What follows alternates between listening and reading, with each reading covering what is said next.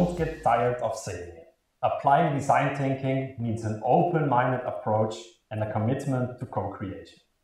It is very important to talk about the principles of design thinking and discuss how they will be applied in a specific group when working on a wicked problem. It is advisable to keep the following points in mind. Together establish and maintain a feeling of a secure zone. Even groups that have already been working together need to include space for getting to know each other. In the materials you will find some inspirations for possible methods and approaches. And co-create a code of conduct and an agreement of group rules and reflect them in a regular way. The following points are also important for the concept of a secure zone. Attractive working spaces. The rooms used, whether they are physical, online or hybrid, have an often underestimated influence on processes of learning and co-creation. Importantly, for instance, they should be easy to find and get there, including accessibility. Real rooms should have flexible furniture, and digital rooms should have a flexible setup. These settings include temperature, light, noise, and sometimes intimacy. Access to lots of different creative materials, so not only pen and pencil, but also things like post-its and whiteboards. They should offer a multitude of possibilities to display, cluster, choose, prioritize information and ideas. And they should support the use of different digital tools and means of communication and collaboration. An important question is also access to and provision of food and drinks. Some working spaces have a history that some people might associate with bad experiences. For example, a classroom or hospital room.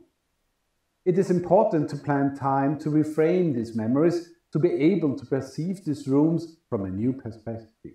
All these aspects are also important for working spaces that are chosen for meetings with stakeholders, target groups, and people who provide feedback or are part of tests. Playground for new methods. It can't be taken for granted that everybody involved is experienced with planning methods. Make sure to establish opportunities where these can be addressed and tried out in a playful way. Information management. Establish access for everybody in the group to all necessary information and data about the challenge or the wicked problem. This also involves thinking together how data, ideas and pieces of documentation will be stored. Also, all collected pieces should be easily editable and completable. Let's go to a debriefing of steps.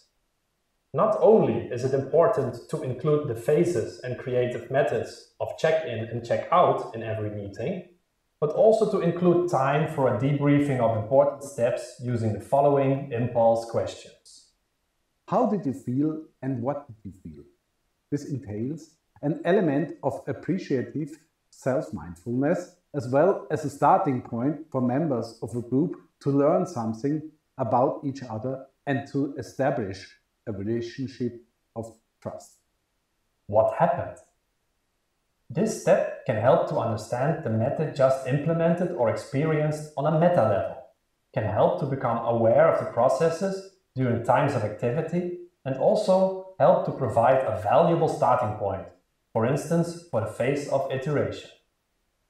What did you learn? This can be about technical content, aspects of key competencies, new details about the people present or the challenge. How is this related to things, aspects or issues outside the current space of action? In other words, in a professional and a private sense. What if? How and where else could the methods or the results and insights gained be applied?